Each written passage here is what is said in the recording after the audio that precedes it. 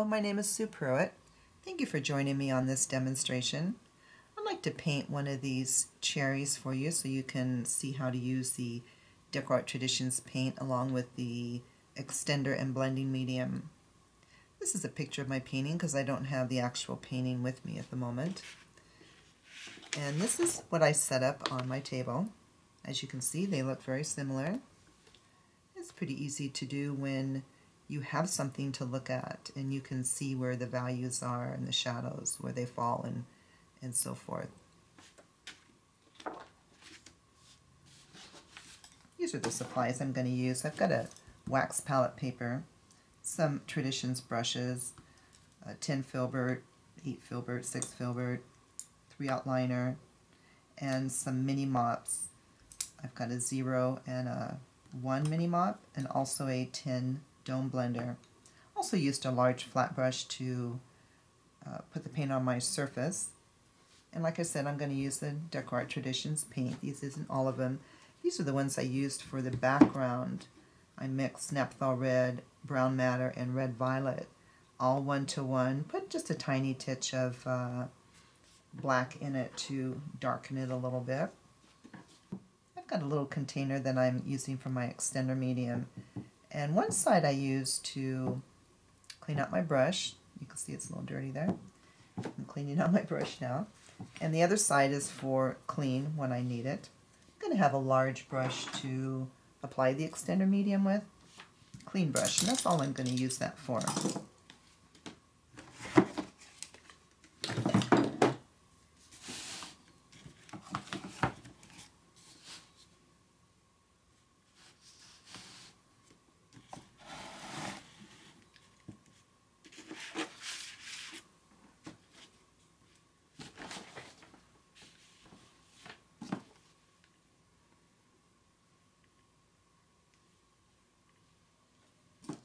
I'm going to do my best to, 5, 4, 3, 2, 1. I'm going to do my best to keep my palette and palette paper in the picture, but sometimes I need to get a close-up, and so then that's when you won't see that. I've gone ahead and painted my background, and it's a dark red like I just explained. And then what I did was I came down 3 1/4 inches and just made a darker value, adding black of this table color. Now the red's nice because the cherries have red in it, and this will allow us to create some lost edges by putting the red around the outside of the cherries. As you can see now, this edge is a little flat, and that's because it's such a different temperature contrast and value contrast to the background. So we're going to use that red around the outsides to create lost edges. And what I'm going to do, I'm going to put some extender and blending medium on this. I'm just going to paint one cherry for you. Go much faster. And there's a little line right here that I'm going to try to keep in there.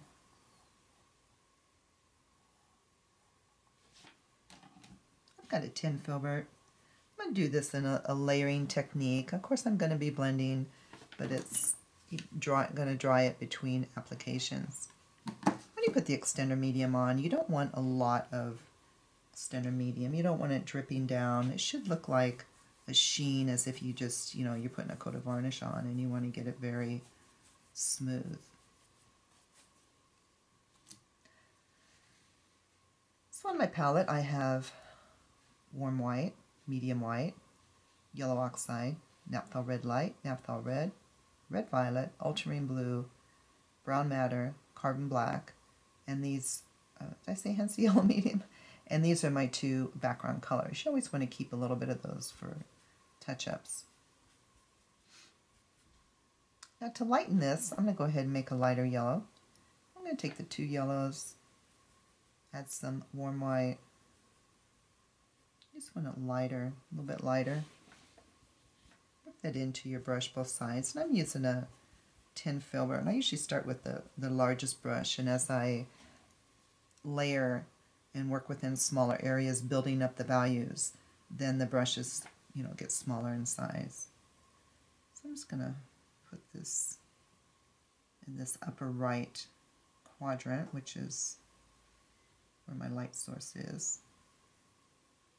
I'm going to leave just a little space in between there. So once you get this on, I'm going to pinch the brush, wipe it out on my paper towel. Then I'm going to come around the outside and just soften the transition area. This extender medium allows you to do this. You know, it keeps the paint open so you can blend with it. And we've got some very nice blender brushes that you can get in there and just tap. This is the number 1 mop, mini mop, that is. You can still see that, just a little tiny bit of a separation there. And while that's still moist with the extender medium, I'm going to rinse out my brush in my extender and blending medium and then just, tap it on my paper towel to get rid of that color. Then we'll come in with some red.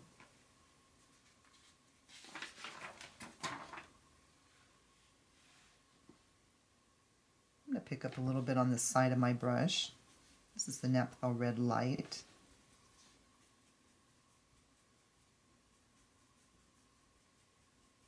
See, I'm just blending it into the brush. Let me turn this. This is where we're going to put it all around the outside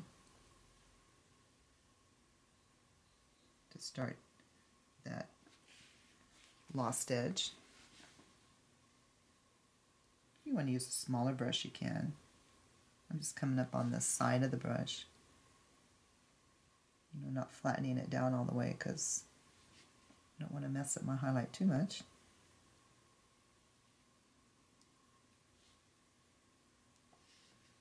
So yeah, offload it in this lower left first because that's where you're going to have the most color, red that is. And then with what you have left on your brush, just come around the outside. You can wipe out your brush. Soften this line.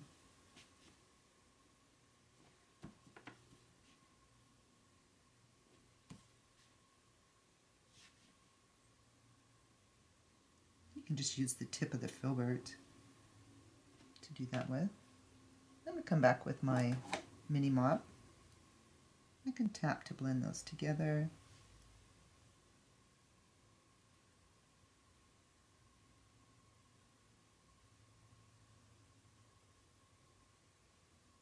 Just softening this. We also have a tin dome blender that is very nice because with this you can just tap.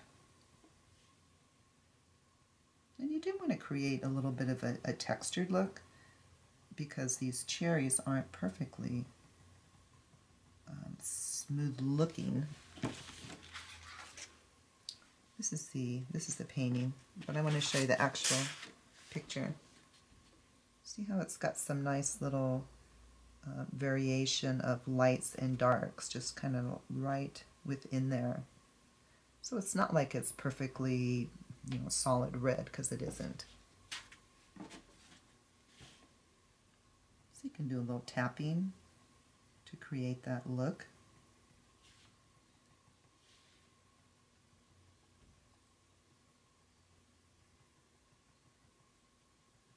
Now if I was going to work on the other cherries, I would just move over and start working on those. But since I'm just doing this demonstration on one cherry, I'll go ahead and dry this with the hairdryer. Now drying with the hairdryer will heat set the paint and keep it from lifting the next time that you put the extender medium on.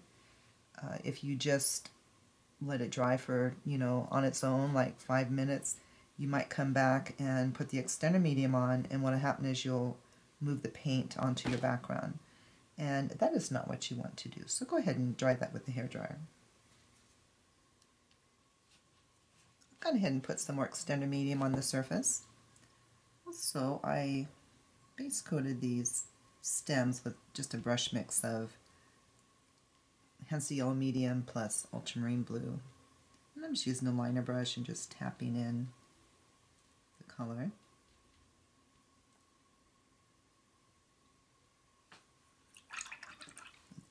that dry. I've gone ahead and gone down in size in my brush. Now I've got an 8 filbert. I'm going to use the same mixture of the 2 yellows and warm white and build that highlight just a little lighter, a little more warm white within a smaller area. And if you've kind of lost your other one with maybe your red stretching out too much, you can stretch this out a little bit.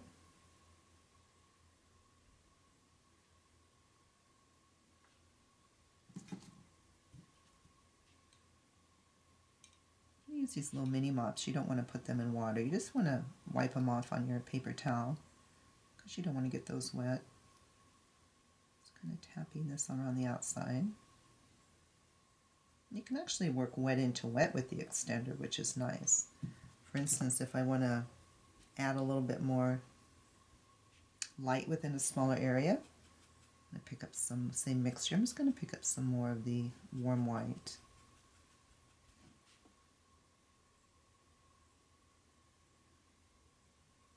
This time I'll try to make it within a smaller area. Wipe that off.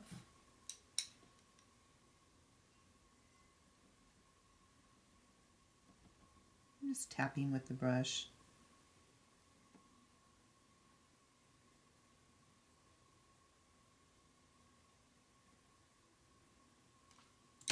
Next, I'm going to rinse out that brush in some water, blot it on my paper towel. And what you want to do is, anytime you're using the extender medium, you want to have extender in your brush, not water. So after I rinse that out, I'm going to just blot it into the extender medium and, tap that on my paper towel. Now I'm going to come into the naphtha red, working this into both sides of the brush.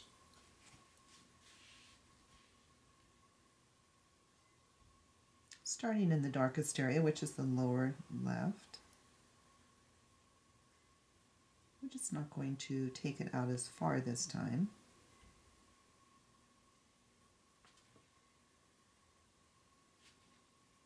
Still want to see a little bit of this other value that we have here.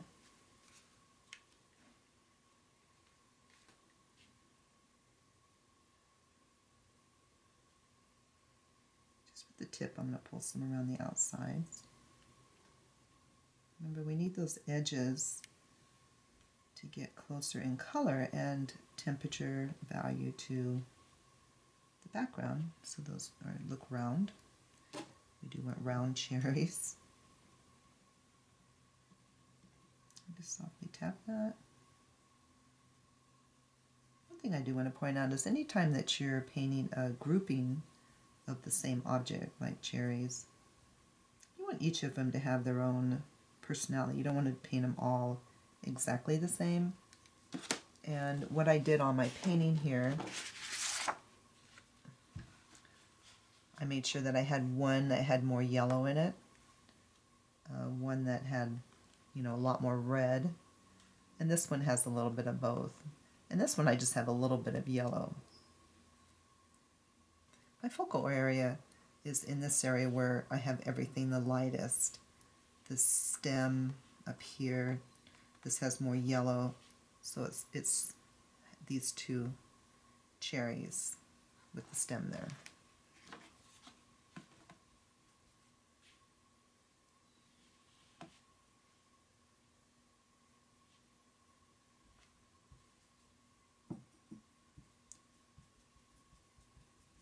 Just going to put my brush in some extender medium, get rid of a little bit of that red.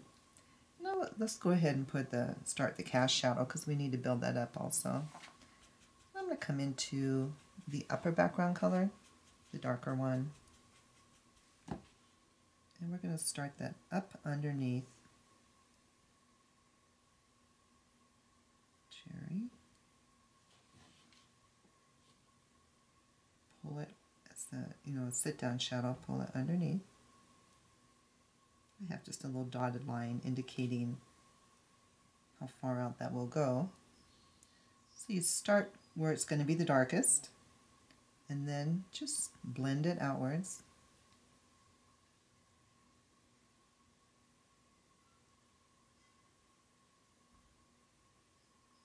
And I think this is tacked up a little bit, this green. I'm going to go ahead and add some light and dark. So we're going to leave the center green. The right side's going to have some light, left side's going to have some dark. This one is actually in shadow, as you can see on the picture here. This is the original picture. So this one in the back is actually dark. This one over the top will be the lightest because it's catching the most light. And you can see this is pretty light up here also. For this one, I'm not going to put a lot of light on it, but I do want to show you, how you would paint a stem. Just going to brush mix those two yellows together. And this one is behind. I'm just going to put a little bit of light on the right side. And it doesn't have to be a perfect line, like just, straight line all the way down. Just do a hit and miss, a little tapping.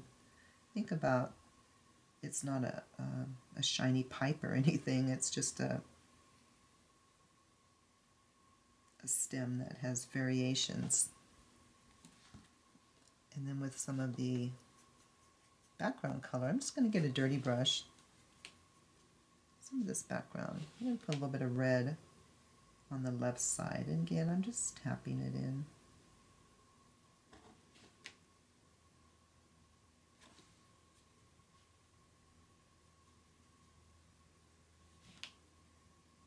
Try not to have it all the same red all the way down. Just hit and miss a little area. And again, this one is somewhat in the background. What I'm going to do now is I'm going to dry this with a hair dryer again. Again, I've gone ahead and put on some extender medium. Just need to build up a couple more values of light and a couple more values of dark. Add some more dark under the cast shadow and a little red reflection on the table here. So to go lighter, we just have to keep working with our yellows. This time I'm just going to do the Hansa yellow medium plus warm white. Remember, I've got extender medium in my brush, not water. Water is the solvent to paint, so it's going to thin out the extender, and that's not what we want to do. So as long as you can see that this is a little lighter, again, I'm working within smaller area.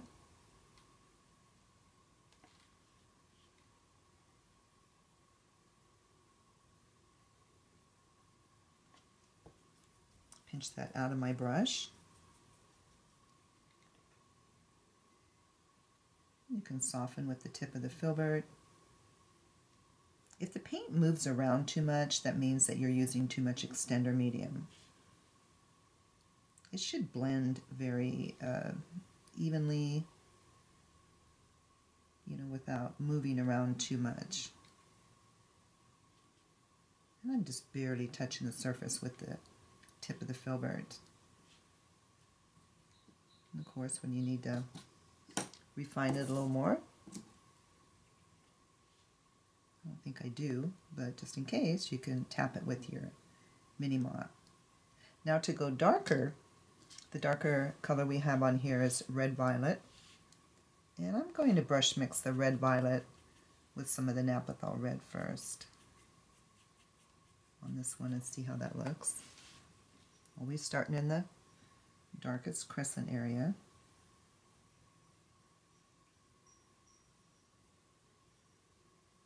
Again, I don't want to carry this up as far or in as far.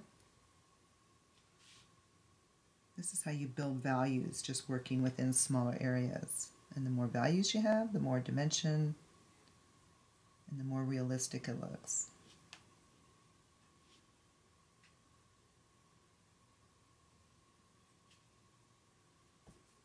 Pinch out my brush. My brush is half on one value, half on the other. Now remember, this is actually going to be the lightest cherry of the three, but I am trying to show you how you build lots of values.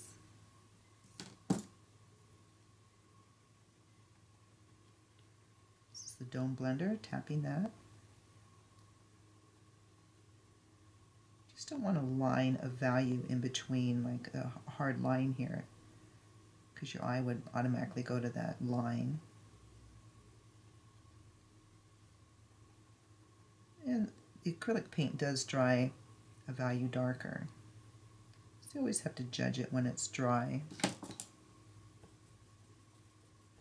I'm going to rinse that red violet out of the brush. And I like to put just a little tiny bit of a red in between here. Just come in with the naphtha red light. I do not want much paint on the brush. It's just a little hint of red here. Turn this around, pull it towards me.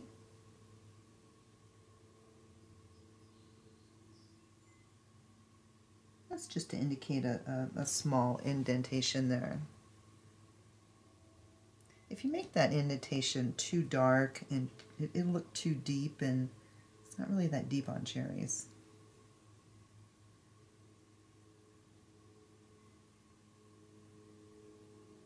Just a soft color change there.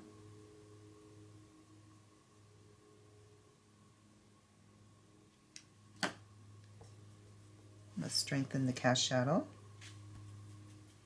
This time I'll come in with the darker background color.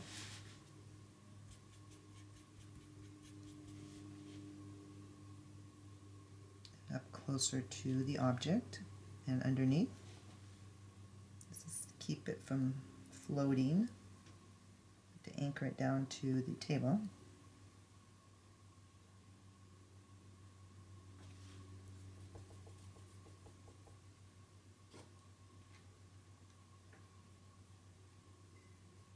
I'm just blending the outer edge of that.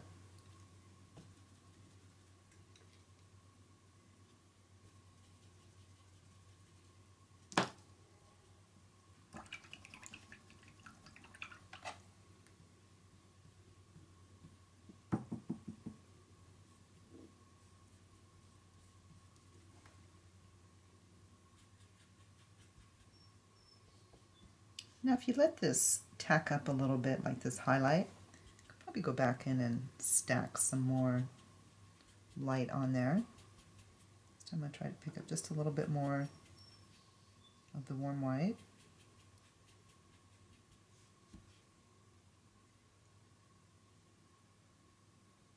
A little bit more.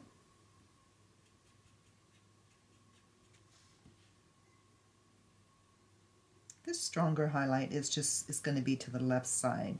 What you don't want to do is have equal, like over here, put a highlight, because there's really just this one major highlight.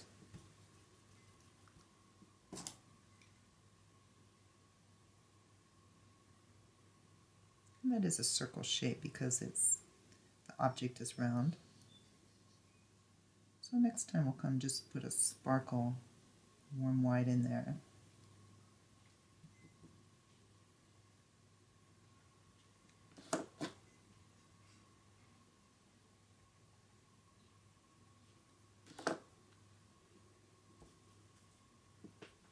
There is a reflection on the surface, and I'm going to show you how it is on the actual table. Do you see that it's a little mud mottled? It's not like a clean, crisp, shiny reflection, and the reason for that is because the table, it was a matte table, it wasn't a high gloss table. So if it was a high gloss, you might see more of a hard edged line, like a mirror image, but this was not. So and this is how I did it. You can see it's not refined. It's just, you can tell it's a circle shape, but it's very soft. I'm going to come in with the naphtha red, and this is my larger filbert. And you're going to drop down a little bit.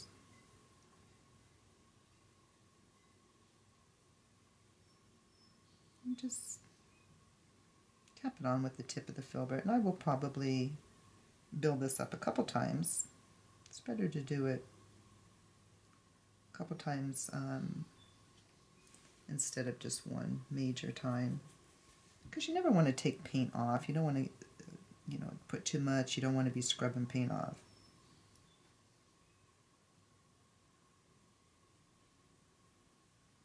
And the next time I put it on, it wouldn't be exactly the same. It might be modeled a little different looking, so I'll add more interest.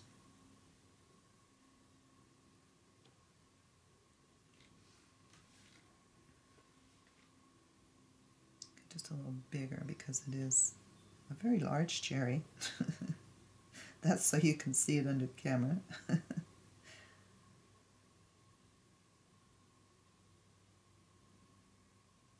There we go. Now I'm going to dry this again, but not before I put just a little bit more color on the stem. Again, remember this one is in shadow, but I'm not painting the entire painting.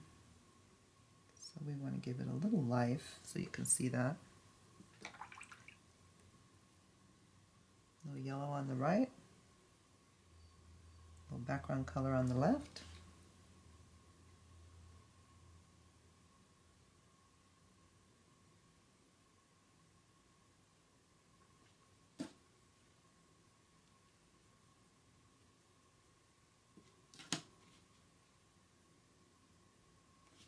I'm going to dry this and put final dark and light.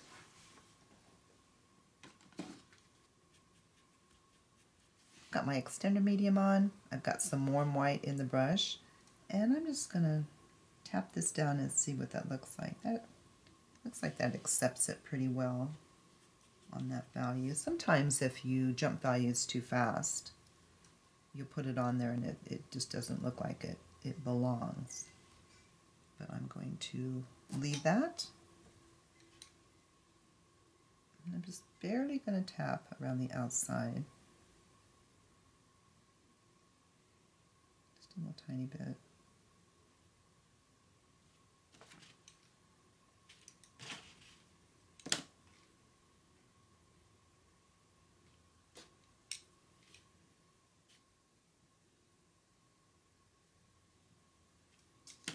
I'm going to take the white out of the brush. Get all of that white out of the brush. I can use water. Extend a medium back in. I come in with some Napa Red light. And I just want to put a little bit of this warm red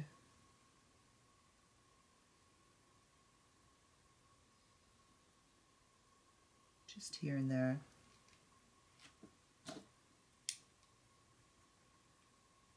Adds a little warmth to that. And then I'm going to brush mix some of the red violet, plus a little bit of that background color, the darker one.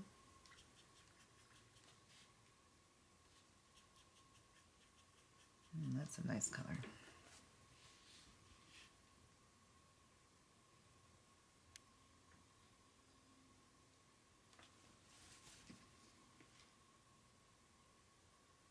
This time I'm just going to keep it just in that lower left crescent area.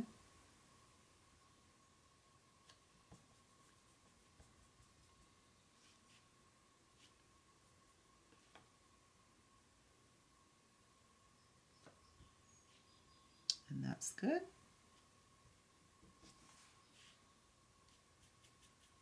I'm going to come with some dark background plus carbon black.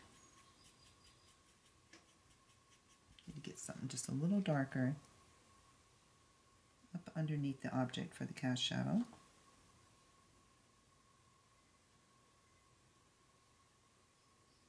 Oops.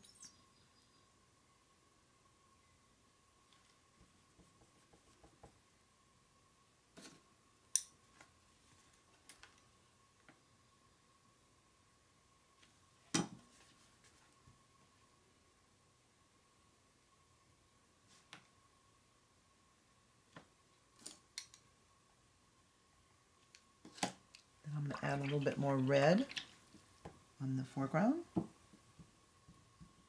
out my brush, put some extender medium in it.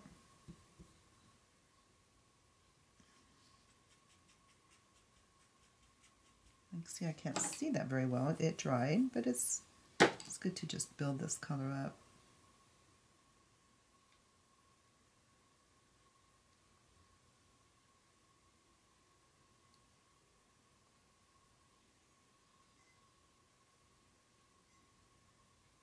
There's a couple things to remember when you're painting that grouping.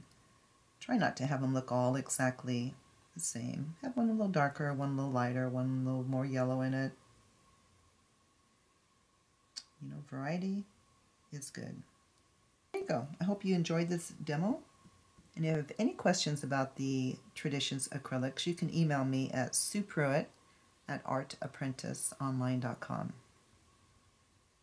Until next time, bye-bye.